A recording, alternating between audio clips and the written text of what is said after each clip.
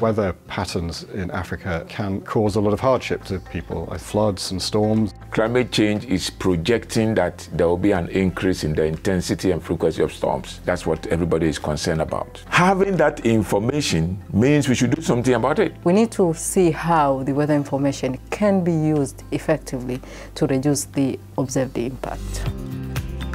The SWIFT project is a science for weather information and forecasting techniques. We're working very much all the time with the national weather services in the African countries to support their science, their forecasting skills, their ability to interpret models and data, and their measurement tools and their communication channels through to users. That will help the community, but also policymakers will be getting information that will assist them to use weather information, build a resilient community due to weather-related hazards.